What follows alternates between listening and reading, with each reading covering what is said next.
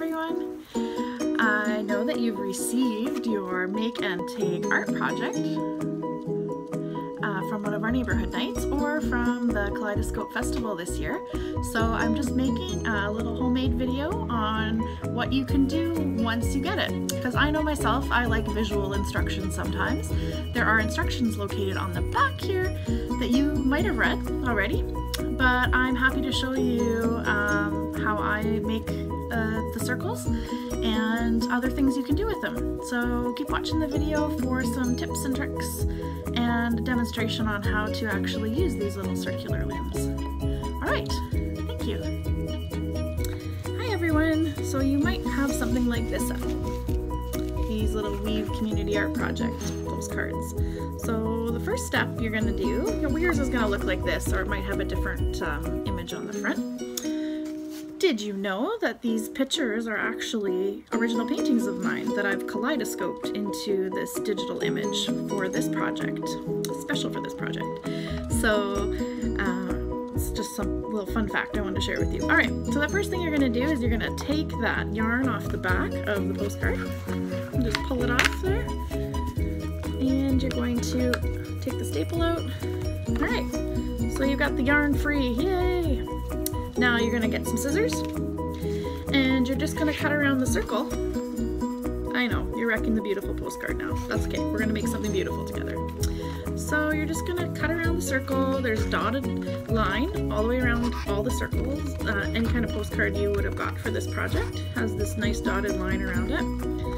So just cut around that as best you can. And even if you are cutting around the opposite side, that's okay too. Okay, so either side has the same dotted line. You're just gonna go all the way around. It doesn't have to be perfect, it just needs to get cut out. Alright, so once you have that cut out, you'll have just your circle left. And I'm just gonna use this side for better to see lines, I guess. I like the back side because you can see the black dots a lot better on contrast with the white paper. So I'm just going to cut where the dotted lines are all the way around and make some little slits all the way around the circle.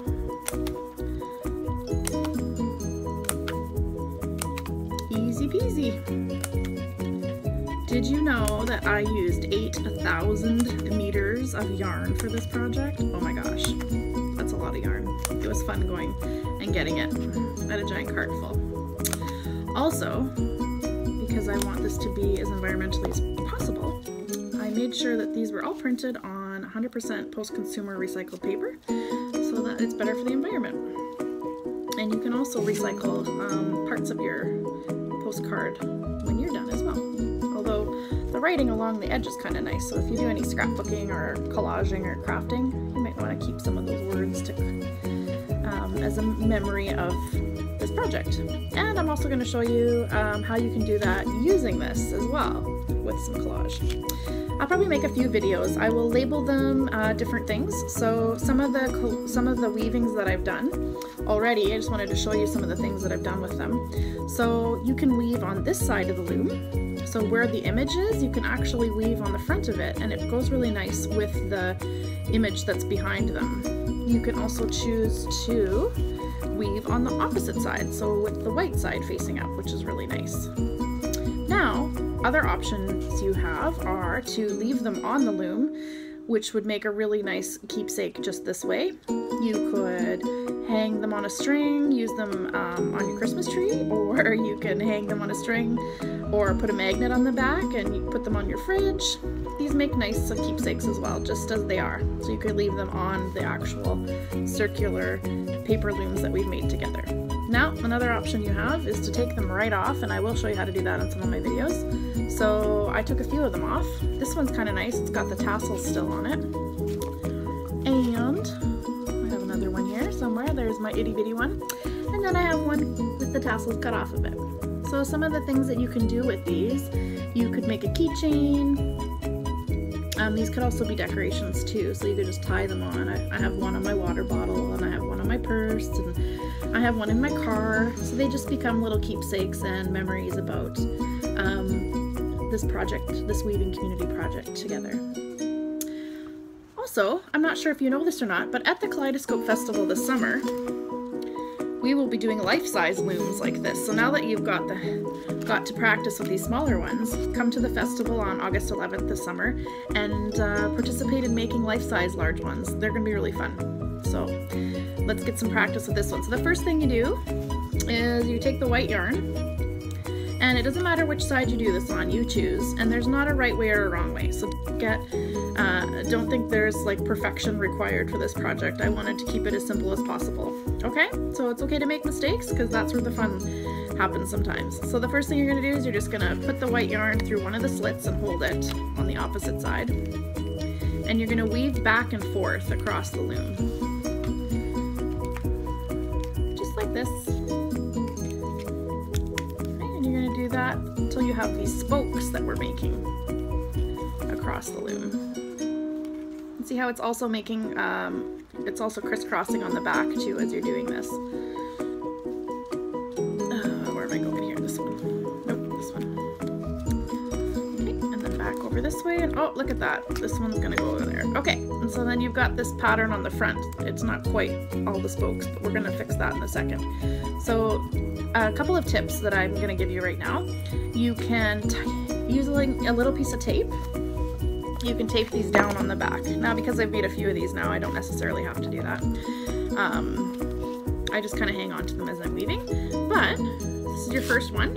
I recommend just grabbing a little piece of tape, sticking it down so they stick down those ones that are sticking out. And you can even trim the thread if you want. Okay, so then you end up with this nice and tight. Not too tight, but so the white yarn is woven across the loom so it looks like it has spokes, okay? And then what you do with the colorful piece, you might have different colors depending on when I was cutting the 8,000 meters of yarn. As you can see here, there's all different colors, okay? And that's what makes a community so diverse, is all the different parts of us. So I'm just gonna lift up the strings on this little mini loom here, and I'm gonna poke my colored thread underneath. Pushing it through, and then I'm just going to tie it in the center. Okay, nothing fancy, just tie it in the center. Okay, once you've done that part, you can make a knot. You can leave the string long, you can trim the string, or you can tuck the string under. Okay, whatever you want. There's no right or wrong way here. So for this one, I'm just going to tuck the string kind of under and forget that little piece is there, because I'm not going to see it later anyways. Okay, so then you take your long piece of string, and again, because I've done this for a while, I don't necessarily need to use this, but if this is your first one, which it probably is, I would recommend another little piece of tape. So what you would do with that is you just grab, it doesn't matter what kind of tape either. I use this green painter's tape because it's easier to get off after, but you could use the clear Scotch tape or masking tape, whatever you got. So I just take a little piece of tape and I wrap it really tight on the tip. It kind of makes like a needle almost on the top of the yarn, but a tape. It helps to push the yarn through the loom, through the warp that we've made on the spokes of this circular loom. Okay, so I usually start near where the knot is in the middle, whichever spoke is closest, but it doesn't matter which one you start on. Start wherever you want. I'm gonna just bring this closer so everybody gets a better vision of this. And I just start by going under one spoke, pull the yarn through, and over the next, under the next one, over the next, under, pull it through, don't pull it too tight, over the next, under the next one. You just keep doing over, under, all the way around the spokes, pulling it through as you go. Because it's a circle, it's easy to turn as you go in here. So let's see, under this one, over this one, under this one, over the next one. Now if you haven't taped your yarn, just be patient. It'll be a little bit of a slower process without this little pointy end. That's the way I do it usually, because I like this little, it's like a little little meditative process for me to make these little guys. So I just continue to do that. And as you're doing that, you start to see the weave taking place in and out, up and down and all around the circle here. Okay, so you just continue to do that until you run out of yarn. And once you get to the end, it's gonna look something like this. Okay, and what you do at the end, there's a few options you can do. You can tuck your yarn under, which is what I believe I did with this one. Let me just find the end here. See, I did such a good job at tucking it under, I can't even find it. Okay, so all you do is, there's two ways of doing this. Well, there's many ways, but here's a couple of suggestions. You can just tuck the end of the yarn in once you're done weaving, or you can tie it on one of the spokes. So you could tie it off on one of the spokes here, okay? And then you have a few decisions to make. Do you want to keep it on the loom, like these two have been done? Or do you want to cut it off? So let's cut this one off, and I'll show you how to do that process, okay? So I'm just going to turn it around the back here and see what the back looks like, because I really like these images. I really want to keep that image. And I'm just going to cut the yarn in the back. Just cut it. And then my little rule of thumb is take two pieces and tie them together that are beside each other. So I've got two pieces, tie them together. And you just keep doing that all the way around the circle, okay? Take two pieces of the white yarn, tie them together. Okay.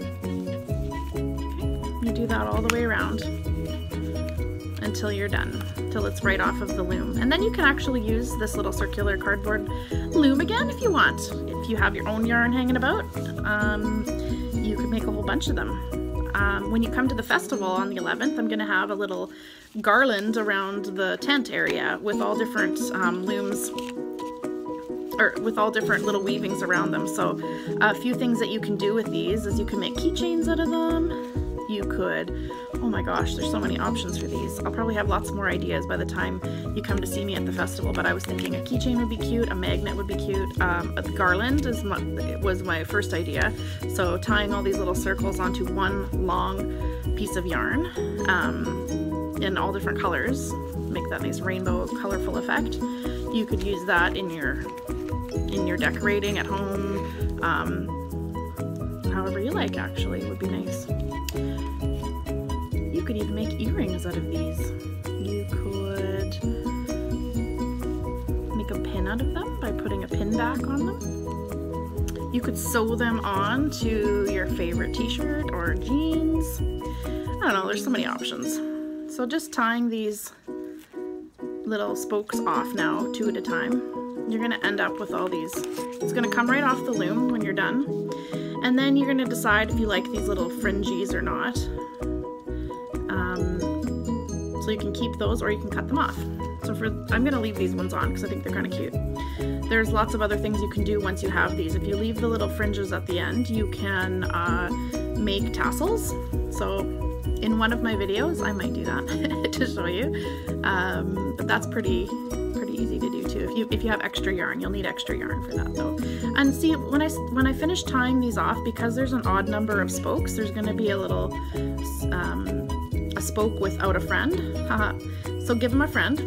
Just take one from one of the other sides and tie it together. And that way it finishes off the circle. So the circle's then complete and whole. And that's what a circle is. It's all about unity and wholeness. And I'm really happy you shared this project with me, and I hope that you enjoyed it, and it gives you a little keepsake from the community art projects this summer with the City of Coquitlam in the neighborhood park nights and the festival, the Kaleidoscope Festival on the August 11th this year. So I hope to see you at one of those. Thanks for watching.